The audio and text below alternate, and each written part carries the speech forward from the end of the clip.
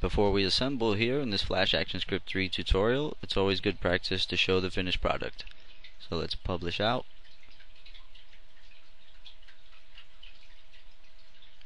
Geez, that's taking forever. Okay. And this is what we have. Dragging within bounds. Dragging objects, movie clips on stage within a bounded area. The stage is a little bit larger here, and I have a rectangle, and that's what it's bound to. And that's what you'll learn in this tutorial. Okay, here we go. In this Flash ActionScript 3 tutorial, I'll be showing you how to drag within bounds. That means pick up an object and move it around within a bounded space, an area that you define to where you can't drag it off the screen or off the stage. And I'll also show you how to do some fireworks and Flash workflow. Bringing images in. If you don't know already how to do that easily, I'll show you how to do that.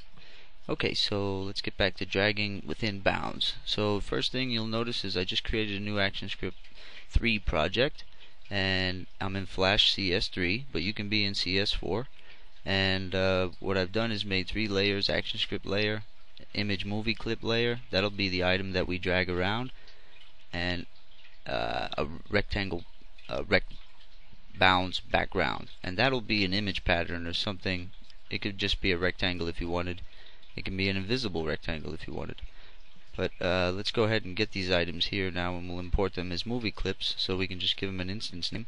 So here I am in fireworks, and I'm gonna grab one of these images. So actually, let's get the background first. So press Control C with that image highlighted. Take your mouse, highlight the image, press Control C, and then go back into Flash, and on the image movie clip layer, press Control V, and it'll say current frame as movie clip, and that's what you want into. And the objects import as bitmap to maintain appearance, yes, and keep all text editable. If you wanted that option, you could do that. And press OK, but it's important to import it as a movie clip. Press OK, and then once that's on stage, just position it to where you want it, and that's the bounds. That way the new object that we put on here is going to be not able to be dragged outside of this area. People won't be able to drag it outside of this area because we're going to use this shape, its width, its height, and also its position on stage. Let's just put it at 50-50, so it's at even numbers.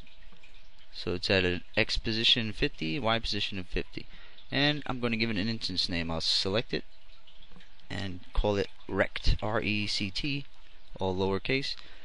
And now go back into fireworks, and let's grab any object you want to drag around. Press Control C, and then go back into Flash and Control V on this. Oops, I put that on the wrong layer. I'll remove it now.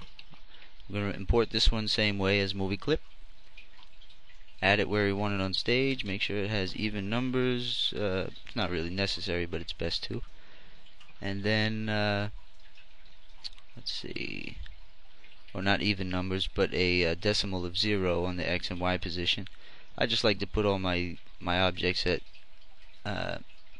0 on the decimal position, no matter what the number is. Okay, so where were we? Let's give this an instance name now that it's in of image holder 1. That way you could put multiple.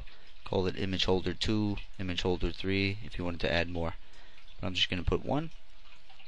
And now we got to put this on its correct layer. So press Control X once that's selected and put it on the layer it should be, the Rex background layer. And I think that's it. Now the code I have in here, and you can get this code by downloading the free FLA file from developphp.com. You just go to developphp.com right here, and you download the free FLA file to get to the source.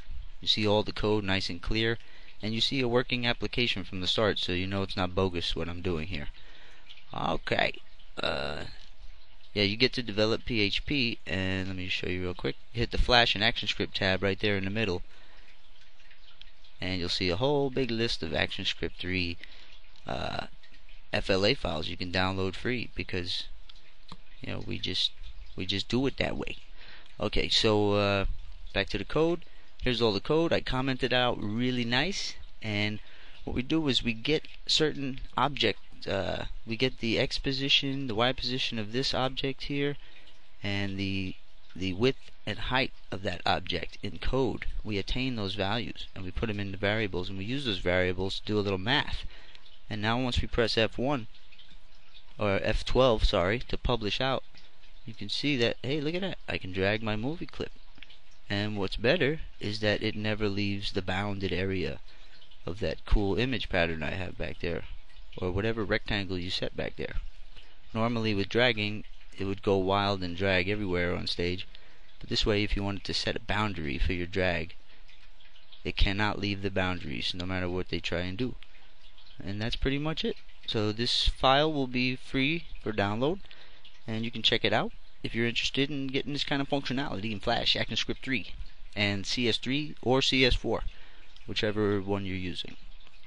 Alright, and the next tutorial, I think I'll show how to drag within bounds all through code without adding anything to the stage.